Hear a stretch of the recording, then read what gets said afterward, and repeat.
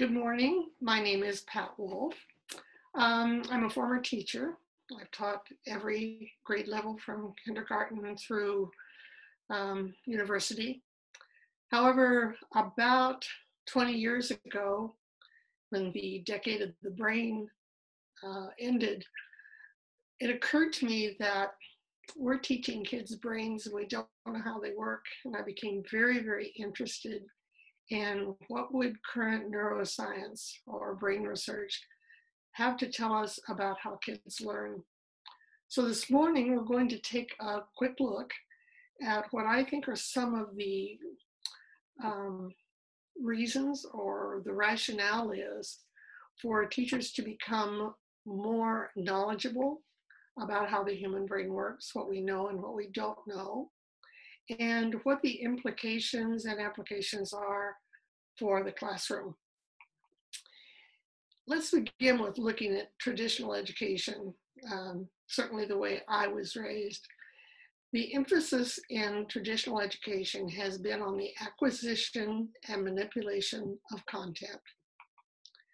Students were asked to memorize facts and figures, names, dates, places, and events. I'm sure all of you who are of an age remember having to learn all of the state capitals, although I'm never sure what good that did me. The dates of the Civil War, who the major players were in North and South events. And if you could give that information back on a test, you made a very good grade and you were supposed to be educated.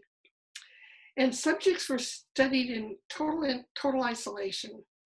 For example, even in the elementary school, there's a certain amount of time that is allotted to language arts, a certain amount of time for math, for science, for health, etc. And then when you get to middle school or high school, it's even worse because you go to a different teacher for each subject. Very seldom did those teachers know what another teacher had taught. So there was no there was no collaboration between them. People didn't see how what they were studying in math had to do with what they were studying in science, what they were studying in history had to do with any other subject. So basically, in my opinion, we were operating under a false assumption. And that assumption was that if students concentrated, paid attention, and mastered the content, they'd be able to retain substantive information about the subject, and they'd be able to apply it in the real world outside of school. Because, you know, our job is not to help kids do well in school. Our job is to help kids do well in life. Howard Gardner, who most of us know as the person who devised and taught us about different intelligences, stated that the majority of our students could not apply what they learned when faced with new, unanticipated situations. If they hadn't learned about it in school specifically, and they came up with a new situation, and actually that's all they're going to come up with. Because if you think about it, we're teaching students to live on a planet we've never seen. Look at the advances in technology, especially when I was in school, because at my age, we didn't even have television until I was 14. So I remember asking what the World Wide Web was. I remember asking what a computer was. Well, take that information and jump ahead from today, 10 years or so. The situations that our students are going to face are ones that we've never faced, and we can't teach them about it. What we can do, we can teach them to think, we can teach them to problem solve, and teach them what to do when they come up with a new or unanticipated situation. So why should you become informed about brain research? Is this another fad? And believe me, I've lived through a lot of them. No, it's not a fad. It is foundational information about how people learn. Because we've been working with brains we've not understood. I remember teaching first grade and teaching beginning reading. And I would say about 70% of my students learned to read regardless of what I did. and the other 30% didn't. And I had no idea what to do except to try more of what I'd done before. Our theoretical base has been the behavioral sciences, positive reinforcement. If you positively reinforce kids, they'll do it again. However, if they don't understand what they're doing, the positive reinforcement doesn't work, and neither does negative reinforcement or punishment. So the theoretical base for educators was a false one to begin with. We have operated intuitively. And by intuitively, I mean, we do something, if it worked, we continue and do it again. If it didn't work, we stopped it. But we couldn't explain to anyone else why we were doing what we were doing and the rationale behind it. We've done a doggone good job intuitively, but we have been like physicians who didn't have a basic anatomy course. We're teaching brains and we didn't have any idea how they worked. What we need to become is a scientific profession that understands not only the structure of the human brain, but how it functions. The reason we can do this is that up until recently, the only way you could study a brain was through autopsy. And autopsy, of course, is a dead brain, and you can't tell hardly anything by looking at it, except maybe a person died of a stroke. What we have now is a whole slew of brain imaging techniques. This is just one of them. This is called a PET scan. And you'll notice that there's a white outline drawn around the brain because a PET scan only shows functioning of the brain. It doesn't show the structure. And in this scan, the brain operates on glucose. And so they inject radioactive glucose into a person's bloodstream. And then they put them in a scanner and they engage them in some activities. And for example, in the first one that you see, passively viewing words, the person's in the scanner, have the radioactive glucose in their brain, and they're asked to just view words. When they do that, the part of the brain that is responsible for seeing these words lights up. And we now know that the back part of the brain is the part of the brain that allows us to see, to take in visual information and translate it. If we change the activity and ask people to listen to words, what we're looking for is what part of the brain takes in auditory stimuli and allows us to hear it and to recognize it. That activity is on the side of the brain, kind of over the ear. If moving down, we ask people to generate verbs. For example, I would say broom, and I would ask you to give me a verb that matched broom, and you probably say sweep. Well, that takes place in the frontal lobes of the brain, right behind your forehead, because this is part of the brain where you have stored your memory of what brooms do. And then if we ask you to speak words, we see an area on the side going up to the top of the brain, and this is the language area of the brain. This is in the left hemisphere, and this is the part of the brain that allows you to decide what you want to say and to actually speak it. So with these imaging techniques, we can actually look at what's going on in the brain when a student is learning.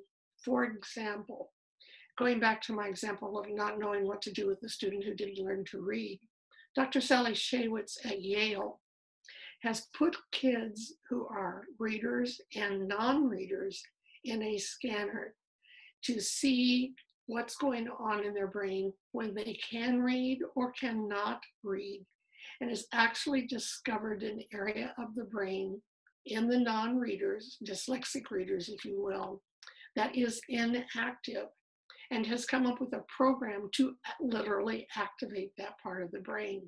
Wish I had known this when I was having trouble teaching kids to read.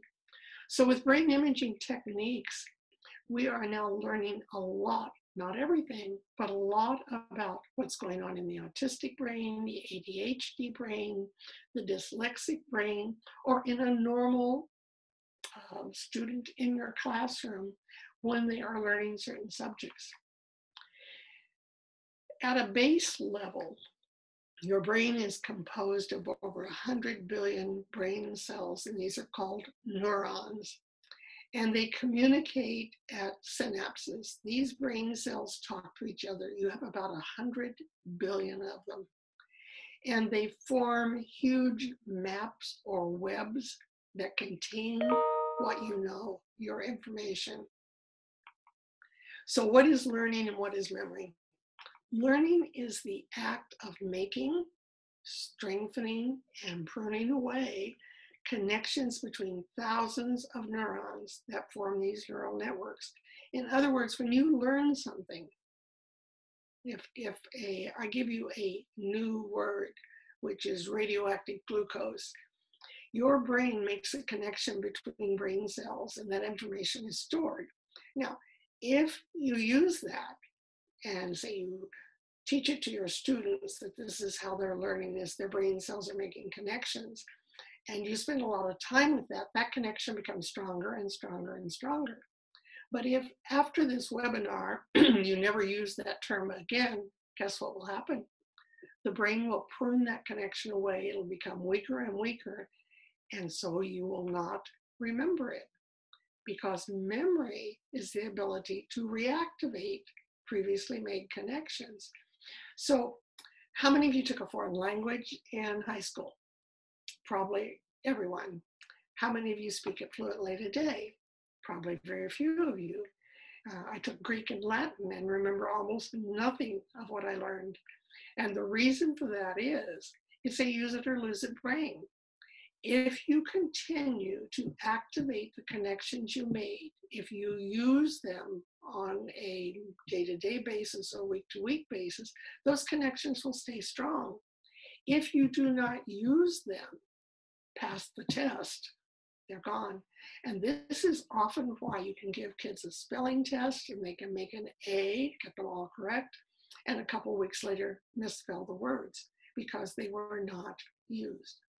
What the scientists are fond of saying is that neurons that fire together, wire together. Actually, they don't wire together. It's a chemical reaction. But what they're saying is, if you want strong memory, if you want your kids to retain what they have learned in school and to be able to use it outside of school, then we're going to have to do some pretty effective rehearsal and to use that information. Here's an example. The slide on the left is from the outer layer of the brain of a newborn. And what you see there are brain cells. And you see the little, they're called dendrites that connect with other ones. On the right side is a 2-year-old. Look at the connections that have been made. Not new brain cells, but new connections, because the child in the first 2 years learns more than it will ever learn again. Now, the problem with this here, with this particular slide, the newborn and the 2-year-old, is the 2-year-old has too many connections. Some of them are not correct connections. They have false beliefs about how things work. So the brain, in its ultimate wisdom, decides to start pruning away the connections that were not used. And this is exactly what happens in your students' brains. They can do very well, give you the right answers, and then not be able to use it because they have not used it or have not seen the applications for that information. So what have we learned from current brain research or from neuroscience? I'd like to go through 4 major findings that have application, I think, to the classroom. And the first one is that experience literally sculpts the brain. This is called neuroplasticity. Neuro means mind, plasticity means malleable, or you can change it.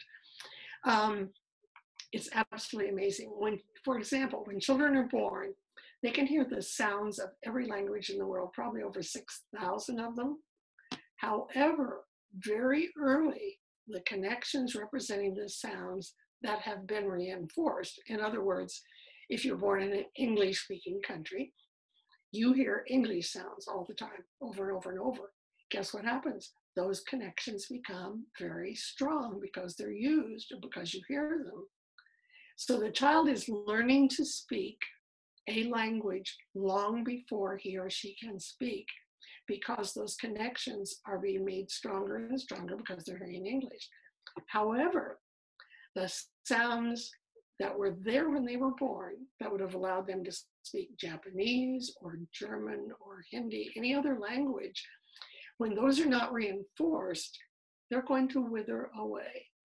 And by about adolescence, those are gone. Now, can you learn a language after adolescence? Of course you can. However, it's highly unlikely you can speak it without an accent, and it will be very, very difficult. So this is an example of plasticity. The brain is ready to learn, but the connections that are made and made stronger and stronger and stronger will remain. Those that they do not hear will eventually fade away. What do you think would happen, for example, in the brain of a person who's born blind? There are about 300 million brain cells back in the visual part of the brain, which will allow you to see color and depth, etc. Those are not activated in a person born blind. So what do you think happens to those 300 million brain cells? Would they fade away? They do not, believe it or not. They change their function and become auditory cells and tactile cells. This is why people who are born blind have more acute hearing and tactile sensation. The brain is so plastic in those early years that it makes that adaptation and uses visual cells to become auditory cells or tactile cells. Plasticity, this ability to change the brain, is a feature throughout your life. In fact, you can learn new skills today because you still have plasticity. However, young brains are much more malleable, much more plastic than adult brains. This is why the best time to learn a second language is actually very early. Children born in bilingual homes who hear and learn to speak both languages speak them both with perfect accent, and believe it or not, are not confused by hearing the two languages. What I'm telling you is that experience literally changes the brain. You aren't just teaching kids. You are sculpting their brains by what happens in the classroom. So this is the first and probably one of the most important findings that has come out of neuroscience in the last 10 years, is this amazing plasticity or malleability or ability to learn in the human brain. The second finding is that your brain is a pattern-seeking device. Our species has not evolved by taking in meaningless information. If you're out on the savannah, okay, and you've got a saber-toothed tiger coming towards you, what's the meaningless information in this scenario? The meaningless information is that saber-toothed tigers eat people. Now, if you focus on something that is not relevant, the speed of that tiger coming towards you, or whether or not you've seen that other tiger before, you don't get your genes passed on. Are we giving kids meaningless information that they will never use? Because every encounter with new information requires the brain to find an existing network of brain cells in which this particular information fits. In other words, when you start teaching something to kids, kids are going to try and find something that's already in their brain that they can use to understand it. So for example, if you're teaching ratio, you might want to talk about making or putting together frozen lemonade and how many cans of water you need to 1 can of concentrate. That information, that's already in their brain, greatly their understanding in term ratio, because the term ratio is not generally in the brain of the usual fifth grader when we teach ratio.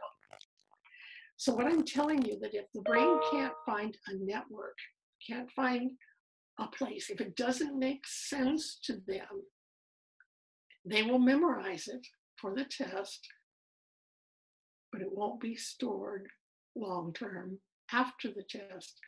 When I taught middle school, my students would line up outside the door and they wouldn't come in until the bell rang. And then when the bell rang, they came rushing into the room and said, "Give us the test, quick, don't talk." Now, why they said that was they had memorized meaningless information to some degree, and they wanted to get it down on paper before they forgot it. I found that all too true throughout my teaching career. The kids who could memorize well, who knew what you wanted on the test, got really good grades, but that doesn't mean they really understood it. And it certainly doesn't mean that they retained it. And it absolutely doesn't mean that they'll be able to use it in the real world. So how do you make information meaningful to kids? If you want to make information meaningful, you have two choices. First of all, find the experience they've already had and hook the new information to it. You can use baseball scores. You can use, if you're teaching parallel lines, you can use a door frame. Anything you can do to hook new information or new terms to something, find something they already know. Now, good teachers do this all the time without realizing the neuroscience background behind it. What if you can't find something that they already know? Create the experience with them. I watched a high school teacher not long ago, and she is teaching them about McCarthyism and the hunt for communist. And she had them play a game where they divided up into dots and non-dots. Of course, they didn't know that the non-dots were communist, and they tried to infiltrate groups, and for different reasons, people would keep them out. And at the end of this simulation that they did, the kids really understood what it meant to be accused of being a communist when you weren't, of not being allowed, of lying, or of turning someone else in. So things like simulations and role play, especially in history and in science, where much of the information doesn't make sense, can really help the students understand and make the information meaningful and increase the probability that it's retained, number one, and that it can be applied in the real world. The third one, it has to do with emotion. And what we've learned is that emotions are a primary catalyst in the learning process. They really impact whether you learn or not. So for example, emotion can play either a negative or a positive role in the learning process. If a student perceives a situation to be threatening, the thinking part of the brain shuts down and learning is impeded. This can be as simple as calling on a student. And for example, one of the strategies that I highly recommend is, instead of calling on one student when you ask a question, have them turn to a partner and discuss the question and walk around and listen to what they're saying. This removes the threat of, if I raise my hand and I'm wrong, the other kids may laugh, they may make fun of me, I may feel embarrassed, and I won't raise my hand again.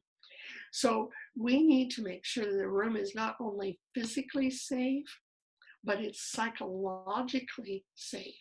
Because when you're in a threatening situation, you do not think well. The frontal lobe is the part of the brain that does all your higher level thinking, literally shuts down. On the other hand, if the emotion generated by a learning experience is pleasant, chemically, learning is enhanced.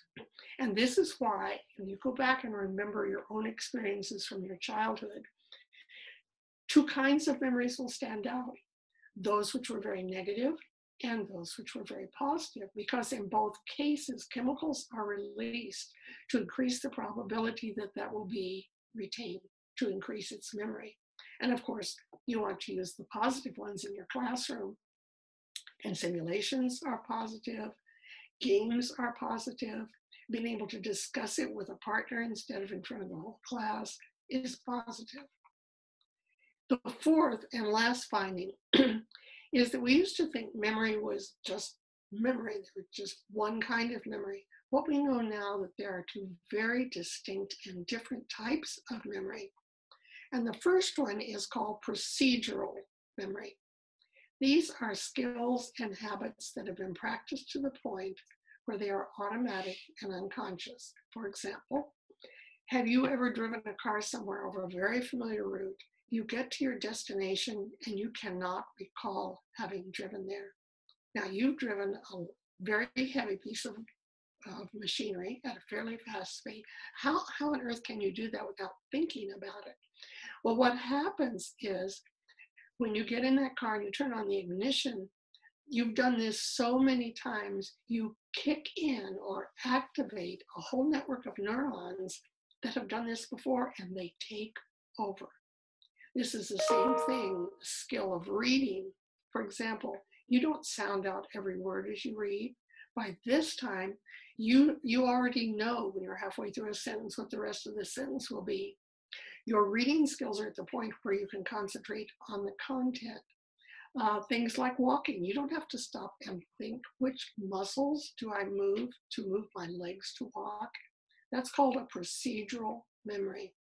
It was sports, with swimming, with music, any generally motor skill that you've done over and over, it's now automatic.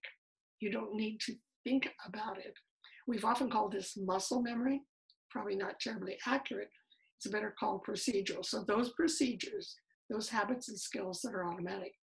But there's another type of memory, and it uses another part of the brain, and it is called declarative memory.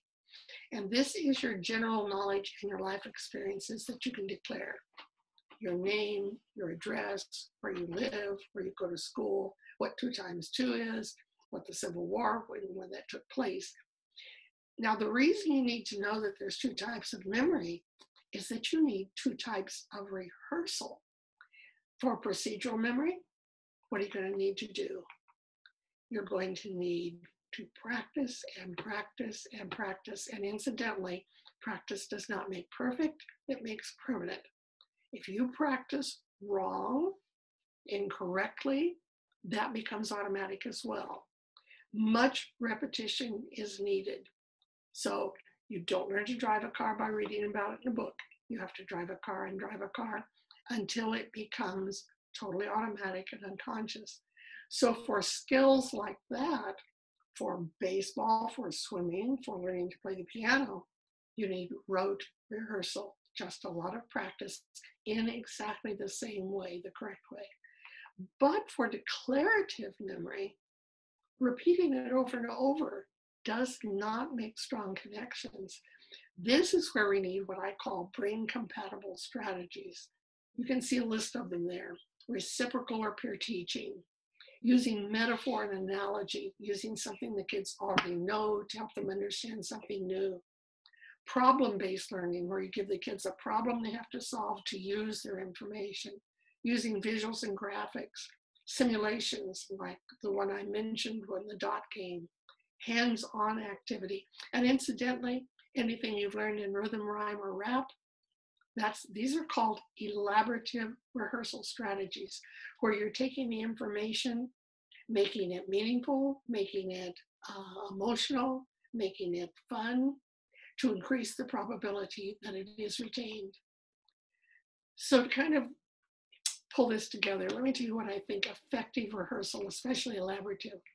The more you elaborate on information at the moment of learning, the stronger the memory. So you may teach it through just telling it to them. You may show them a video. You may have them play a game. The more ways in which you can elaborate on the information, the stronger the memory. The more modalities you use. You know, we have a tendency in the classroom to do a lot of talking. However, if they use visual, if they have a picture is worth 1,000 words. The brain loves pictures and it retains pictures longer than it does words, I'll tell you. So, and movement. Movement is extremely important. So the more modalities, then the more paths you have to retrieve it. You can retrieve it visually or auditorily or kinesthetically. And this one is extremely important. the more real world examples given, the more likely the concept will be understood, remembered, and applied. So if you're teaching kids to multiply fractions, give them a situation in the real world after school in which they'll have to use it. Otherwise, they may never use it. And I think this is one of our biggest faults. We very seldom let kids know how the information we're teaching them is going to be used in the real world. And the more you can link it to something they already know, the stronger the memory will be. So I guess the bottom line here is that I'm a strong believer that the more we understand about the human brain, the better we'll be able to design instruction that matches how it learns best. It's not all the answers. You're still going to have kids who have difficulty, learning. But I can guarantee you that a brain-compatible classroom based on an understanding of the human brain, its structure and its function and how it works. Okay, and I will tell you that for many of you, you're already using brain compatible strategies. You just didn't know it. And I think it's important to teach kids how their brains work and why you're using particular strategies, because you want them to become lifelong learners and you want them to carry these strategies with them. Now, at this point, what we're going to do is open this up for questions. And I do hope you will ask any question you have. This has been a very brief overview of the brain and how it learns. And I'd be happy to try and answer any of the questions you may have.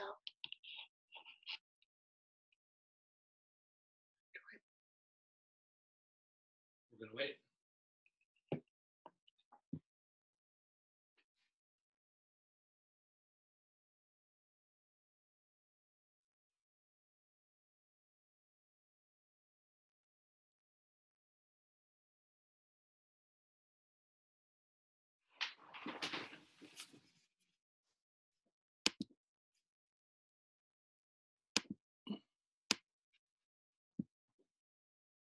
Recommended readings.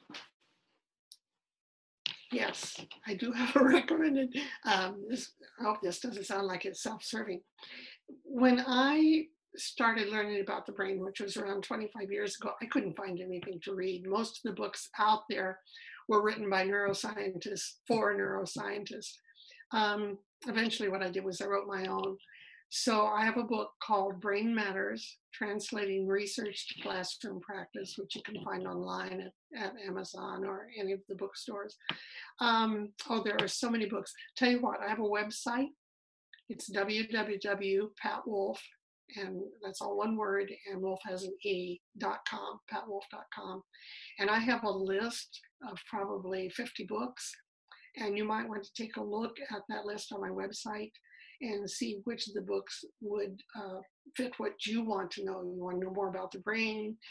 In my book, I include, the first part of the book is on the structure and function of the brain. The next part of the book looks at brain development from birth through adolescence. And the next part looks at memory systems. And then the last, probably fourth of the book, are brain compatible strategies. So I would recommend going on the website and taking a look. That's www.patwolfe.com. Sebastian says there are 3 questions. Okay. We're only seeing 1, so let me just.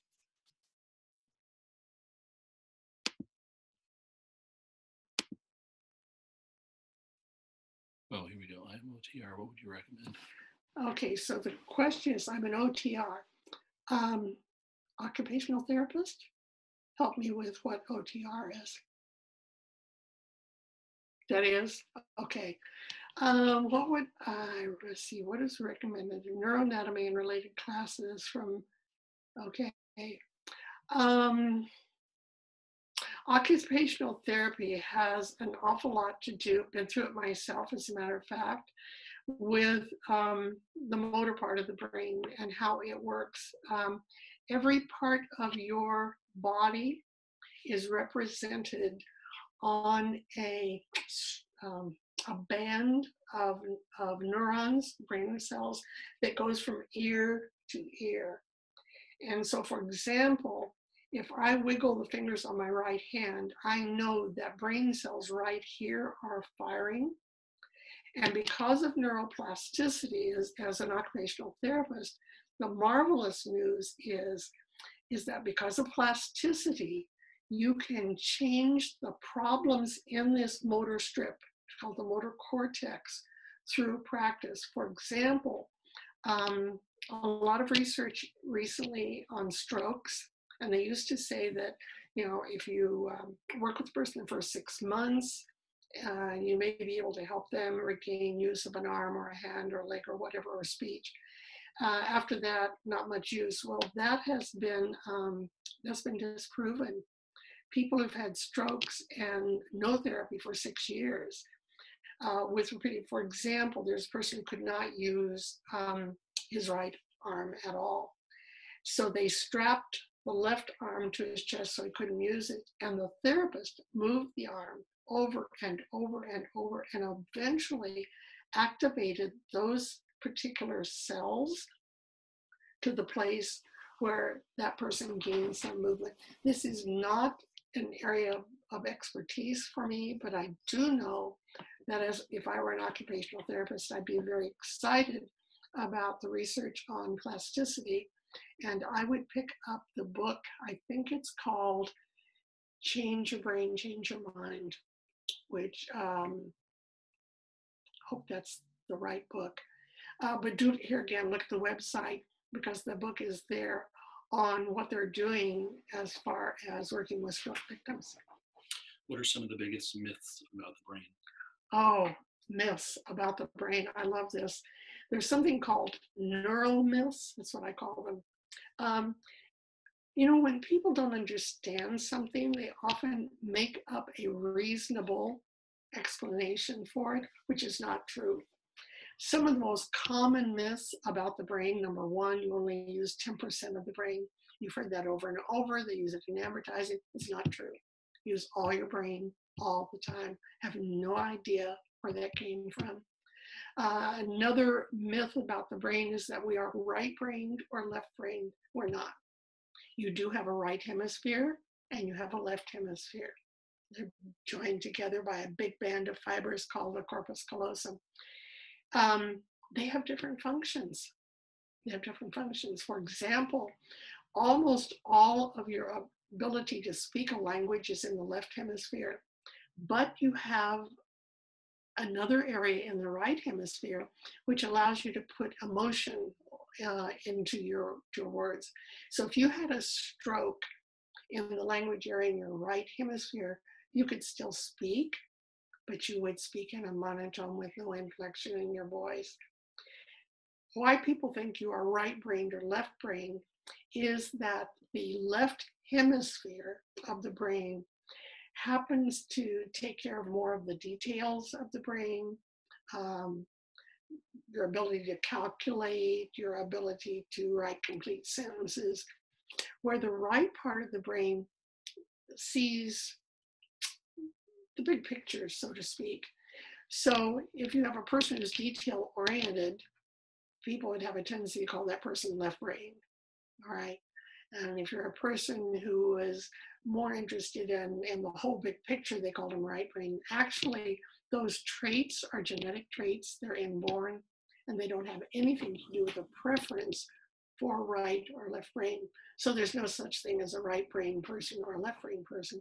Another myth is if you drink a lot of water, you do better on test scores. I don't know where that came from.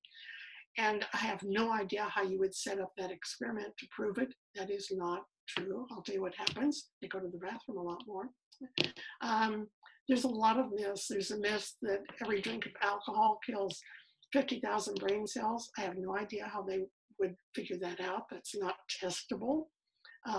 Alcohol actually does damage the brain terribly prenatally, and the adolescent brain is more vulnerable to alcohol, but there is no proof that it literally kills brain cells except in the fetus. Those are some of the most common myths about the brain. There's a lot of them. Pat, is neuroscience generally taught in teacher pre-service programs? Is neuroscience taught in pre-service programs? Recently, we're seeing more and more of it being taught. In my pre-service, nobody ever mentioned the brain, but of course I'm old, so that was a long time ago. I'm encouraged. Harvard now has a master's and a doctoral program in called Mind, Brain, and Learning. Several big universities have now started including neuroscience in pre-service education. I wish it were a lot more. I'm hoping that this is a trend that we will see accelerate. The most recent neuroscience information educators are receiving is about how trauma changes the brain. What do you think about this?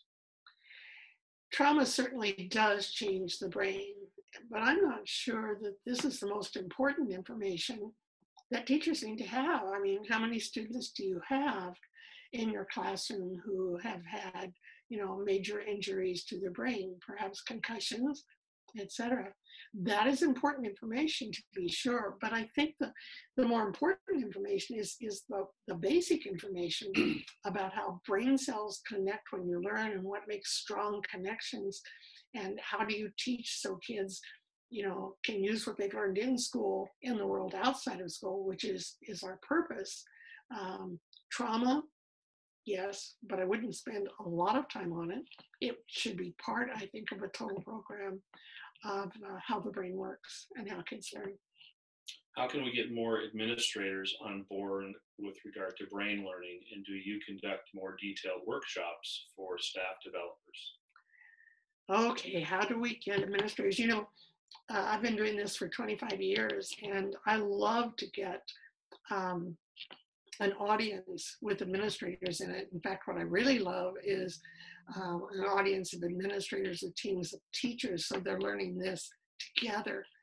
Um, I think what you can do is you can present information to administrators, and do I conduct workshops? Not as many as I used to. However, what I'm trying to do now is to kind of work myself out of a job. So I'm training trainers to do what I've been doing for the past 25 years, to do workshops. I have workshops for an hour, for 3 hours, for a day. In fact, in February in Orlando, Florida, I'm doing a 4-day training of trainers. And at the end of that, I give you all of my PowerPoint presentations and give you a good enough foundation that you can go out and train other people. I think probably one of the best things you can do is to use the practice in your own classroom and then have the administrator come in and explain why the kids are doing so much better than they did before, because you're using brain compatible strategies. At least that's one way. Are any of the slides from today's presentation going to be available after? I would be happy to share these with anyone. I'll have to talk to the people who are running the program, but I'd be happy to have you have these slides. And if that is not true, you can, this is dangerous, but I'll try it. You can go to my website and get my email address, and you can email me and I'll send them to you. What are 1 or 2 points you feel all children should understand about their brains and how they learn? What should all children know about their brains and how they learn? I think they should, I wish that the brain research and neuroscience were part of the curriculum, obviously, because that's my field. I would start teaching kids even in kindergarten about how their brain has all these wonderful brain cells. And I would teach them the parts of a cell and how cells connect. And I would teach them some of the strategies and some of the things they need to do to make strong connections. I watched one teacher do this in this little first grade, and this boy says, I can just feel my dendrites sprouting, So kids love to learn about the brain. I think they need to know, 1, how connections are made, and 2, neuroplasticity, what they do with their brains, especially for adolescents. What they're doing with their brains is literally sculpting. So if they're spending all their time playing video games, they are creating a video game brain, all right? So I'd say how connections are made and neuroplasticity are the 2 most important things that all kids need to understand about their brains. You mentioned left and right hemispheres. Can you be left dominant or right dominant? Okay, so when I said there's no such thing as a left brain person or a right brain person, can you be left dominant or right dominant? A better way to look at that is what we call a learning style. For example, genetically, I was born this way. I am a concrete, sequential, organized out the kazoo, probably too much. You would say I was left dominant. That's an incorrect term to describe my personality style. So, yes, we're all born with different styles. And in a classroom, you've got all four. So, one of the problems I have run up against and about my own teaching is because I am so organized and so concrete and so sequential, that's what I valued. And I get upset if kids didn't, you know, label their paper right. Well, what I learned was that there are kids to whom that is not important, and I needed more to look at the content. In other words, we teach the way we learn, but we need to realize that everyone does not learn the same way. Might take a look at Myers-Briggs or Gregoric's learning styles to look at these characteristics that we're born with that are genetic, that don't change much through our lifetime, and learn to value what we do, but to learn to value other styles as well, especially important for a teacher who has all different kinds of learning styles in the classroom. So, Pat, let's wrap up with information on how to learn about your February conference, where they can get information on being trained, or if there's training sessions on your website. There are no training sessions on the website, and this training of trainers in Orlando, it's the end of February, 1st of March, is the only training of trainers I have scheduled at this point. People who go through the training, and I've been running these for about 20 years, become part of what's called the Brainy Bunch. And every January, I hold a Brainy Bunch renewal here in California, in Napa, where I invite two leading neuroscientists to come in and share their research with us so that we continue to update and learn. So that the Brainy Bunch renewal, for example, we'll have two experts come in, one on who's doing research on ADHD, another one who's doing research on autism, and spend a day each with us and explain to us what research they're doing. Another one we recently had was, what's the impact of media? How is media changing the brain? Because it is plastic, you have neuroplasticity. Spending a lot of time on media, does that change the brain? Unfortunately, that's the only one I have scheduled, is the one in Florida. And again, you can email me, and I will give you all the information you need to register or to get more information about. It's a 4-day training of trainers. So thank you for listening. I've enjoyed this. Please do email me if you have any questions or would more information. Again, that email is on my website, and the website is just patwolfe.com. Thanks for being with us today.